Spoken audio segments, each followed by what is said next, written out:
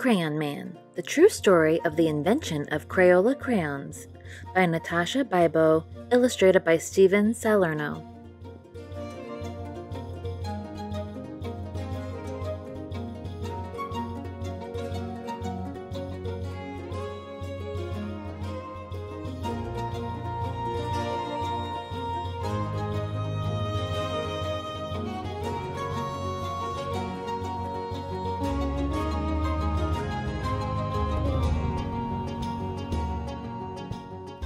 Once there was a man who saw color everywhere. He noticed the yellow-orange petals of the black-eyed Susans in his garden.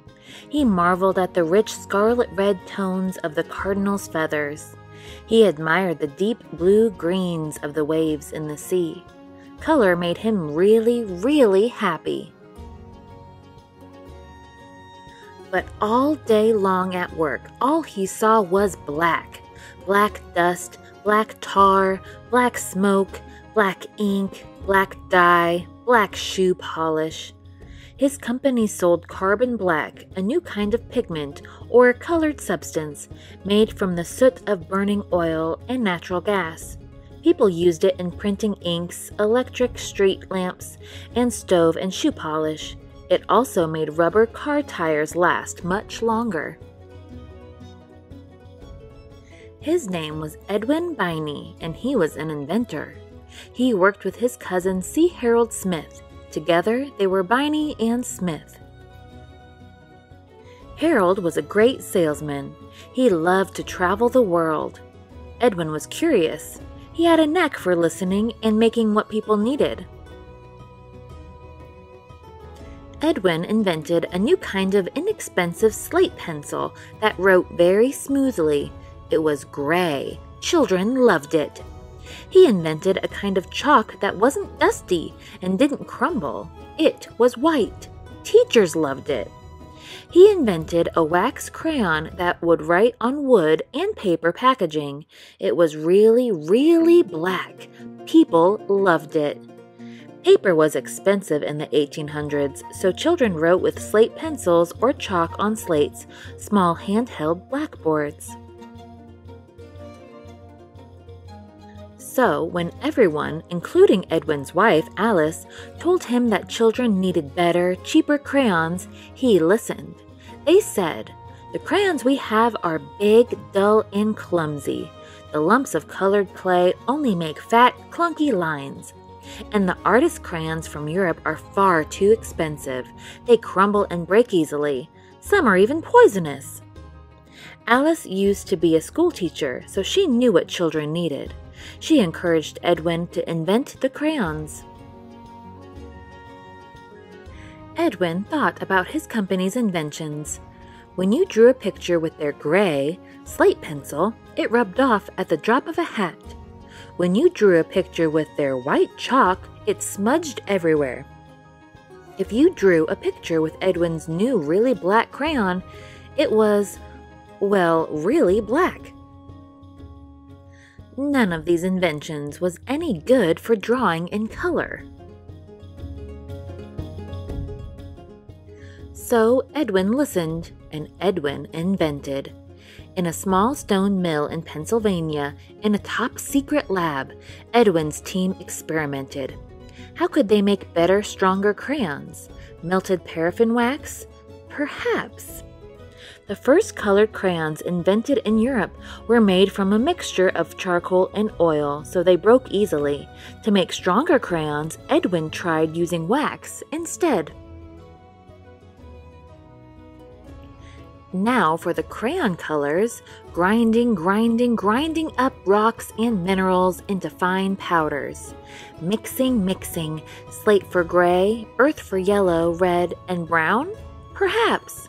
Oh yes, and lapis for blue. Pounding, sifting, and heating the colored powders. Would they be bright enough? Edwin's team kept on trying. They kept on experimenting. Ground up rocks and minerals made bright pigments for crayons. Red iron oxide for red, yellow iron oxide for yellow, varied shades of red iron oxide for brown, carbon black for black, zinc oxide for white, and imported ultramarine made from lapis lazuli for blue. They came home covered in color.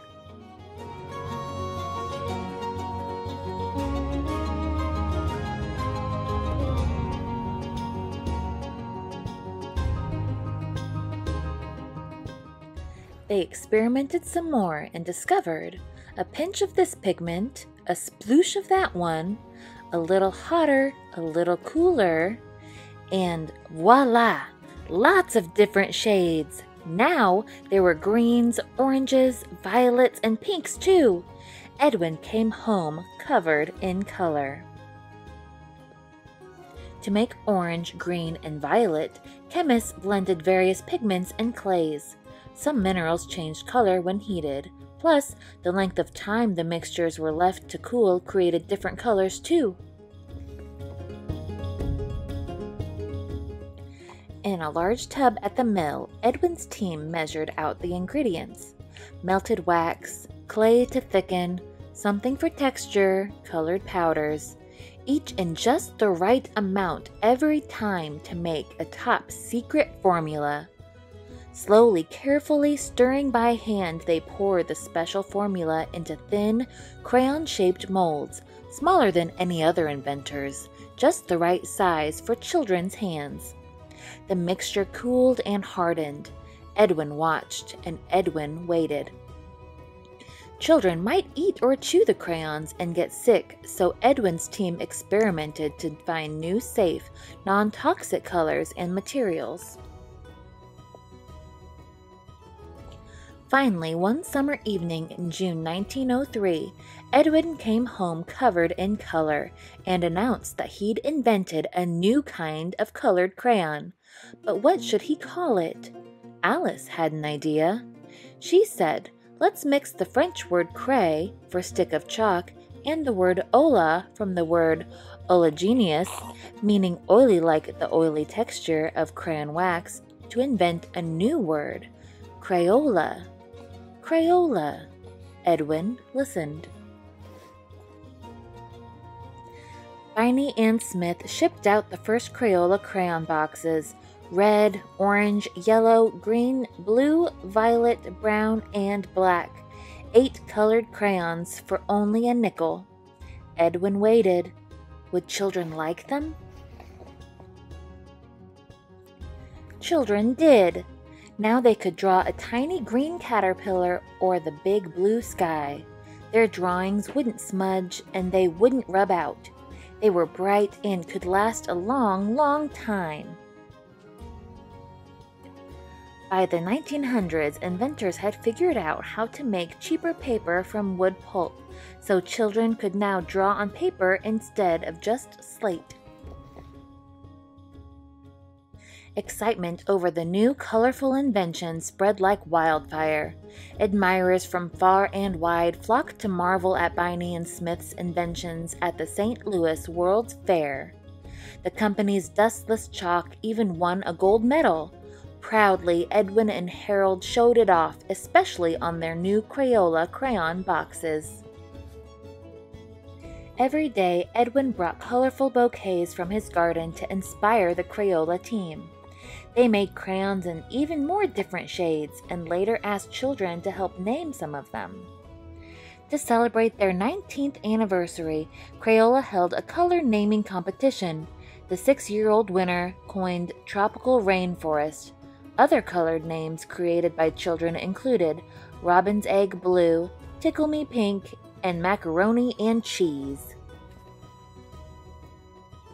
At last, because of Edwin Biney, the man who saw color everywhere, who had a knack for listening and making what people needed, children all around the world could reach for just the right shade: Sunglow, Wisteria, Jungle Green, Screamin' Green, Razzmatazz, Robin's Egg Blue, Wild Watermelon, Marvelous, Purple Mountain's Majesty, Cadet Blue, Lavender, Timberwolf.